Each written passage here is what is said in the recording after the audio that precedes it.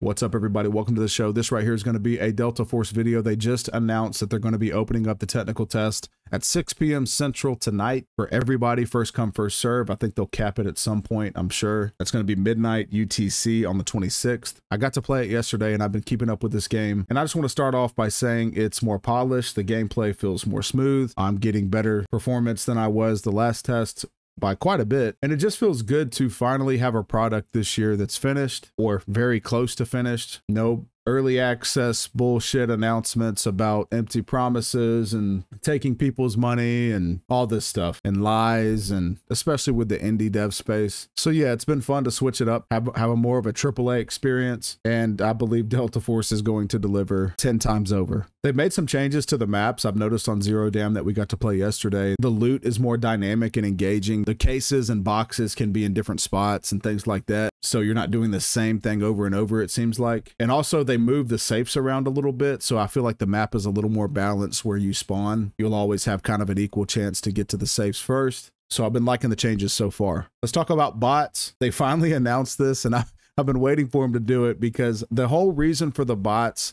they sold it as the queue times for the first test and trying to keep matchmaking, you know, relatively fast. But they finally came out and said that they have some PvE game modes. That's why they've been training the AI. So it seems like that chapter's closed. I didn't have any bots in my games last night. So hopefully that's all concluded and we can move on from the bots, unless of course you want to play the PvE modes. So one of the main things they wanted us to look at during this test was the monetization system, the cosmetics, the marketplace, all that stuff. That being said, guys, I can confirm to you they did tell the truth. There is no pay to win. There's no pay for advantages. There's no pay for gear. There's no pay for rubles or alloys or tokens, whatever they're called, to buy gear. There is none of that. They told the truth. Very happy with that. That's why I'll be playing this game instead of Arena Breakout going forward, because Arena Breakout still has not addressed that. I think it's completely silly. That's another topic. But anyway, monetization is going to be strictly cosmetic. That being said, and some people can argue if it's good practice or bad practice, it is the most robust, in-depth system that I've probably ever seen in gaming. It's going to be very confusing when you first look at it. I'm going to make a video on that tomorrow, so make sure you subscribe, turn on notifications, because you're going to need to know this stuff. It is very detailed. So many things you need to look at and try to understand, and I've taken the time to do that with some help with the brothers from the Caliber Collective. Also, make sure you join that Discord now below, and we think we understand it. There are so many different systems, such as the skins being pristine and wearing and tearing, you know, getting different rarity skins from Mandelbricks that you can resell on a secondary marketplace. There's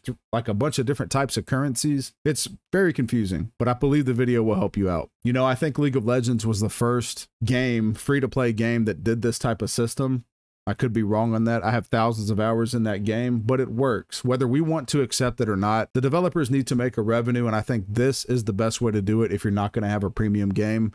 Your game can have longevity. You can have people designing the skins, designing the different cosmetic systems for the operators and whatnot, to where it gives the game, you know, seasonal life. Riot with League of Legends have done an amazing job with that, and in Valorant. And I think we're going to see more of that going forward, because it's fair, because it doesn't give you any type of advantage. It lets the people customize their characters and their guns and all that how they see fit, so the game can be unique to you. So yeah, crazy, in-depth system that, like I said, requires its own video. I'll be doing that tomorrow, so don't miss it. In conclusion, yeah, I think Delta Force, guys, is going to make a huge impact on the FPS market. We finally have a lot of polished gameplay, different innovative systems, and a ton of community engagement. Jesus Christ, they made a post every single day leading up to early access. We're getting news every day. They said they have multiple seasons of content already produced. They've thought of a lot, and they're going to do a lot. So yeah, man, definitely looking forward to Delta Force early access coming out December 5th. And I'm looking to play the rest of this week. If you do play, make sure you join the Discord. Like I said, we'll be running it if we can get into it. But that's all I have for you guys. I will catch you on the next video. Thank you.